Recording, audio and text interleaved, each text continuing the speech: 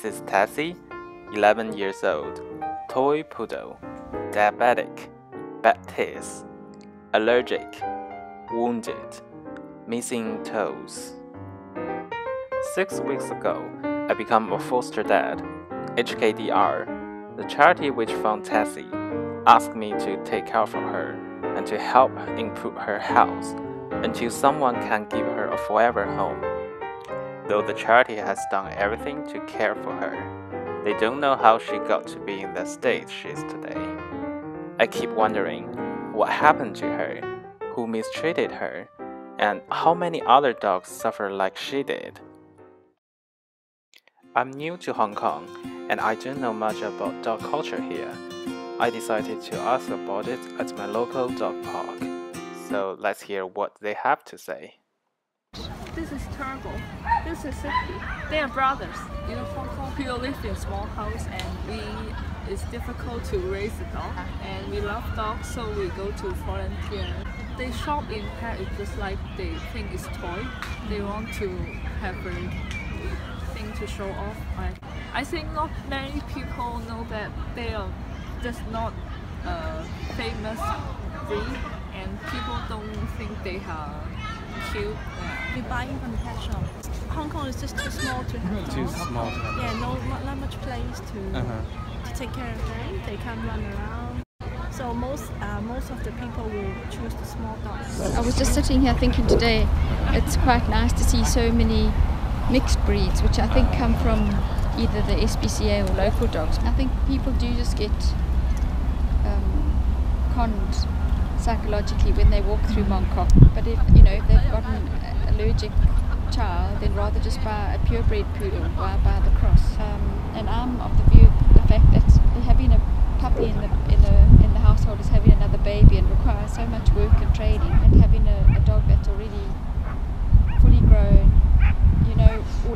if he's got any allergies or any problems, that you can get a dog that they know that has a good history. That I don't think, and I do believe in euthanasia, that some dogs slip through the system that might be aggressive or that have problems, medical problems, and the veterinary fees in Hong Kong are extremely expensive, and the vets here don't offer you the cheaper treatment because it's not a sure treatment. The dog will recover or the dog will die, but it costs half the price or a third of the price of the treatment of tick fever, and it costs a fortune, costs a lot of money. People can be very vocal.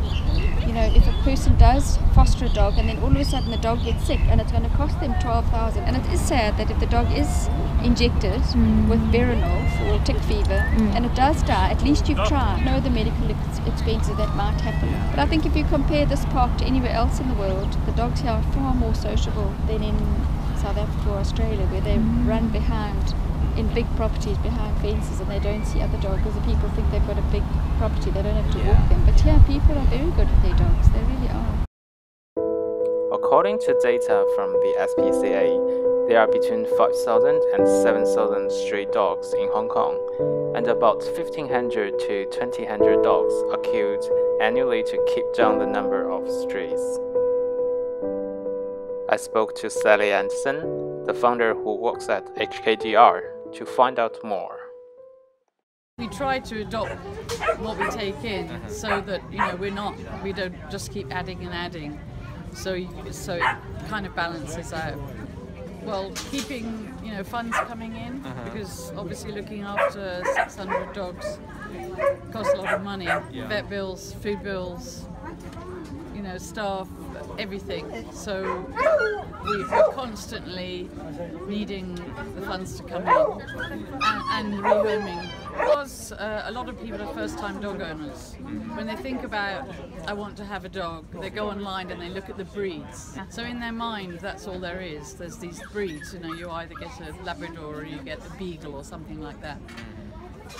To try and persuade people that mixed breeds are just as good, if not better, than pure breeds, and to get them to come along to meet the dogs and change their minds about. We do our best to make sure that people think about it before, and to be honest, I have to take responsibility in the sense that I let the puppies go without meeting the adopters. You know, they did the questionnaire online and they met the puppy in the foster home and they took them. I prefer to meet adopters and talk to them so that I can make sure that they're absolutely clear about, and then we're also clear about what's happening to the puppy. Like I said, first-time adopters, all they think about is the breeds that are available, because that's what's online. You know, you don't go online and see, you know, mongrels, and the laws that are coming, actually some are being introduced in March to try and control the breeders and to make sure that they give some at least basic care to the dogs, rather than at the moment just nothing. They'll adopt. You know, that's, I mean, a huge number of people buy. If those huge number of people adopted, there wouldn't be a problem. Or, I mean, not even, you know, they might not even just want a Labrador, but they want a black Labrador, and they want a female black Labrador, or, and you know, it's got to be a baby. A total lack of understanding of what a rescue organisation is. You know, we don't, I mean, we do get, like, if you read my blog, you'll know that somebody bought a poodle puppy in the pet shop one day and then gave it up the next day. So, you know, we do have those types of dogs. We have visits from corporate groups. We have, you know, volunteer groups from corporates that are doing their CSR. You know, Morgan Stanley, Goldman Sachs. They come in groups, you know, to do their volunteer. So, as much as possible, you know, education is the only way that's going to change the whole view.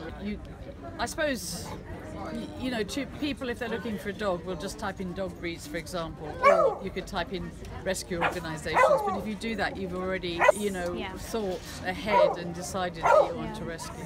SPCA, the dogs are really like so big, but then here the dogs are kind of small. But even though they will grow up a little bit big. Because it's kind of like a race. I mean, you could just adopt a puppy and see what's right. You have to pay a lot of money for a pet shop, but here, you can save the dog, right? Yeah. Look how the puppies look here. They're so happy. The pet shop is so lonely. You can't interact. We have almost 450 dogs here. Yeah, it keeps accumulating.